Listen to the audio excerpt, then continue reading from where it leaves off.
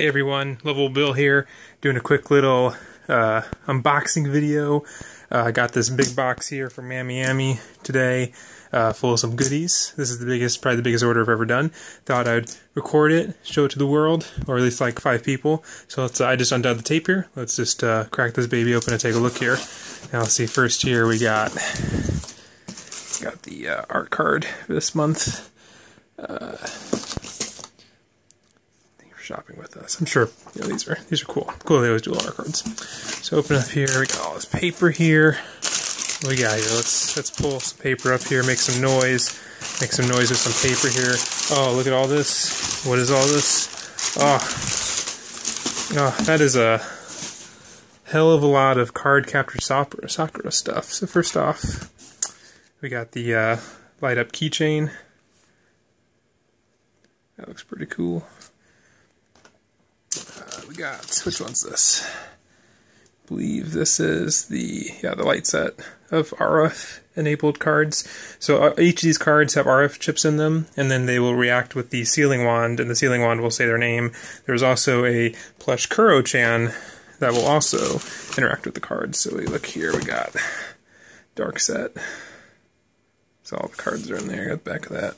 There's all the cards listed, showing off the different functionality they have of each of the different items from this replica line. I bought everything for this replica line. Let's see, then here we got the book that houses all the, the Book of the Clow, houses all the cards. These are pretty cool. Got some nice gold inlays going in there. There's the back with all more warning information. These are all made by Takara Tomy, I believe. Then this is not Cardcaptor related, but it is funny. It's Hane Sakura from Bakuon. If we can kind of focus there. Comes with her and her Super 4. That's pretty rad.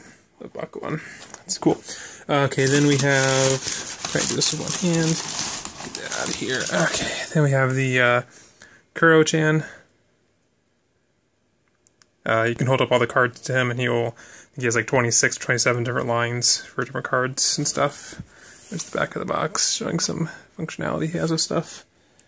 Set that down. And then finally, we have the sealing wand.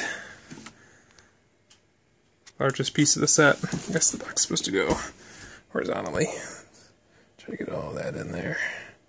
And the book and the wand do come with cards, so if you just wanted to buy the wand... Oh, good. Oh, cool. Here, there you go. And then there's a window on the box, so you can see there. There's the wand. Comes with some cards. But like I said, the book and the wand both come with cards, so if you just want to buy these and then just get some functionality out of them, you can. You don't necessarily have to buy both sets of all the different cloud cards. So yeah, these are all pretty rad. I mean, Amiami had them for, a bit cheaper than the MSRP. I think everything in this order, if you were to buy everything, sorry, if I can speak correctly, I think it's going to run you about 26,000 yen, so about $260. I think that's about where it is. And then shipping might kill you if you try to get everything. I think this box to ship, it had to be shipped EMS. I don't think SAL was available. I tried to do a DHL, but that couldn't ship because this set has batteries included.